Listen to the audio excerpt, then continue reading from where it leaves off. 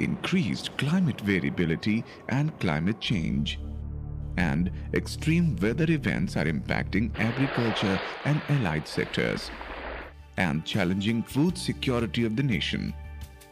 To address the issue in a holistic and proactive mode, the Indian Council of Agricultural Research has initiated a mega network project, National Initiative on Climate Resilient Agriculture. The project strives primarily to enhance the resilience of Indian agriculture, covering crops, livestock, and fisheries. State-of-the-art research facilities of international standards will come up at identified research institutes for developing adaptation and mitigation strategies.